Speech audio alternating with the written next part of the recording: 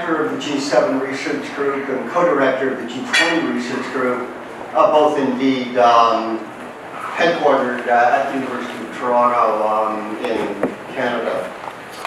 Our two research groups are global networks of scholars, students, professionals, whose mission is to serve as the world's leading independent source of information and analysis on the work of the group of 7 major advanced democracies and the group of 20 systemically significant states.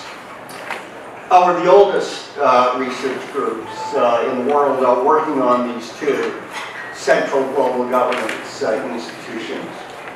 We started on the G7 30 years ago when it held its annual summit in 1988 in Toronto and in part at the University of Toronto itself. We started on the G20 20 years ago, 1999, when it began at the level of finance ministers, central bank governors, created at the initiative of U.S. Treasury Secretary Larry Summers and the Canadian Finance Minister Paul Martin, and subsequently made into a major global governance institution at the leaders level by the British Prime Minister, the Right Honourable Gordon Brown. Over the years, we've developed an extensive program of research, teaching, public education. Our websites on the G7 and the G20, which started in 1996, have now been made much more accessible through the work of our global governance program with GT Media and our partners. These are the ones that the participants of the G7 and G20 themselves rely on. So do there many stakeholders. We've amassed a very extensive, loyal global audience to get the message and our judgments out. For each summit, we do 4 key things. First are compliance reports, a public report card on how each government actually kept the promises its leaders made at the summit before, and Madeline Tosh in a moment will say a few words about how you do that work. The second are pre-summit conferences in partnership with an institution in the host country. There we have an opportunity to give international, local thought leaders a heads up about what's in store for them, and give them a chance to actually tell the leaders of themselves what they should do at the summit itself. The third, of course, is our background book, and we're just delighted to be working with GT Media to bring it to the world. Much could be said about the book, probably it will be, but just one thing. These are the books, this is a book that the most powerful leaders of the most powerful countries in the world, the summit leaders, write for themselves personally with bespoke pieces, and perhaps as a result, the ones they themselves read too. So this is the book that counts as far as global summit governance is concerned.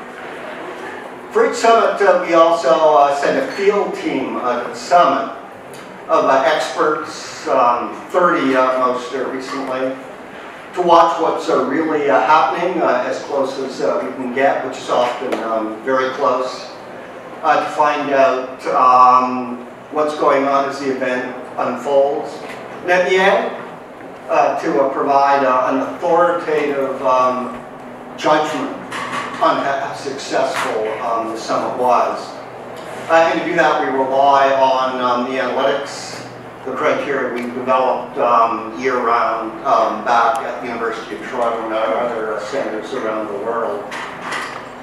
And what that has told us over the years is that despite all the skepticism out there, these summits are well worth doing.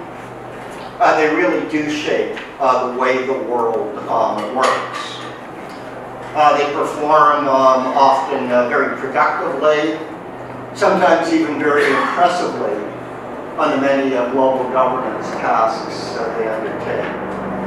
And that was certainly the case at the most recent summit, the G7 summit, hosted in Charleroi in Canada about a month ago. Despite all the skepticism, it produced 8 consensus documents to which all of the leaders agreed.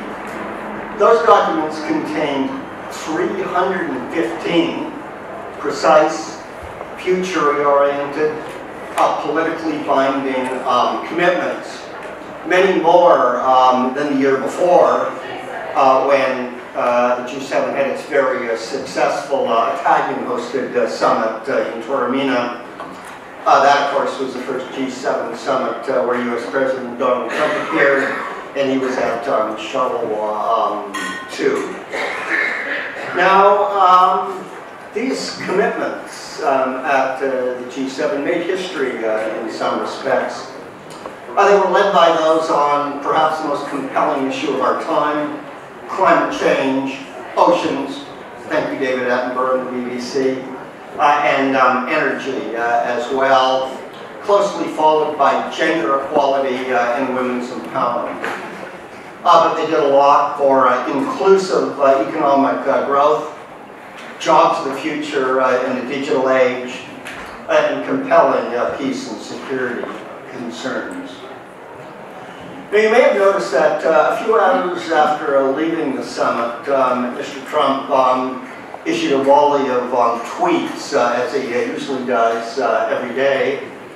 And one of them had a single sentence that suggested that he was unendorsing the Charleroi Summit communique, to which he had just agreed. About what we do know is that in the real world, the work of all G7 countries goes on to implement those 315 commitments at Charleroi and to build on them, including with the next G7 meeting coming up in 2 months. It's in Halifax. The ministers of the environment and climate change, oceans and energy. So another step forward in G7 governance on the road to the big G20 summit in Buenos Aires. So, despite the skepticism and the great drama sometimes of summits, our G7 and G20 ones, NATO, or even bilateral ones, which we're familiar with from last week. These things are worth looking at, worth following, and we're already at work tracking the compliance of the members with those 315 commitments they made at Charleroi. And to tell you briefly how we do that, Madeline Koch, the Executive Director of our research group. Thank you, merci.